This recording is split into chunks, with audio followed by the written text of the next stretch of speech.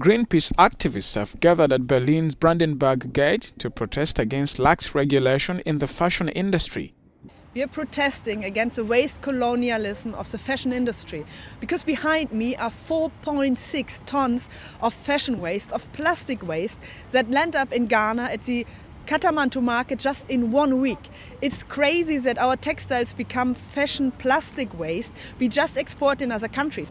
Protesters accuse brands of greenwashing and say the industry needs to take responsibility for the pollution caused by waste exports in poorer countries. We have to change this whole model. The alternative for buying new, producing new, have to become the new normal. That means renting, sharing, second-hand, repairing, upcycling. This has to become the new normal. The demonstrations coincided with the start of the Berlin Fashion Week, where major fashion brands are represented.